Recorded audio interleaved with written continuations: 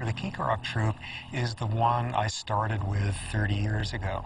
And they were your basic old baboon troop at the time, and which means males were aggressive and society was highly stratified. And then by now, almost 20 years ago, something horrific and scientifically very interesting happened to that troop. The Kikarok troop took to foraging for food in the garbage dump of a popular tourist lodge. The trash included meat tainted with tuberculosis. The result was that nearly half the males in the troop died.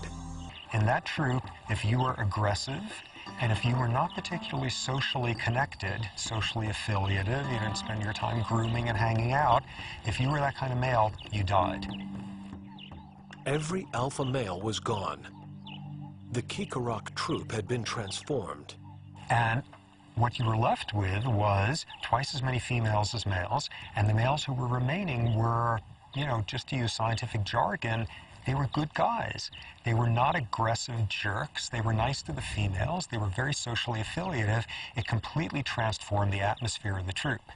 And when new adolescent males would join the troop, they'd come in just as jerky as any adolescent males elsewhere on this planet, and it would take them about 6 months to learn, we're not like that in this troop.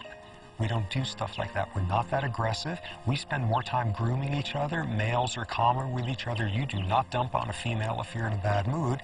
And it takes these new guys about 6 months, and they assimilate this style. And you have baboon culture, and this particular troop has a culture of very low levels of aggression and high levels of social affiliation, and they're doing that 20 years later.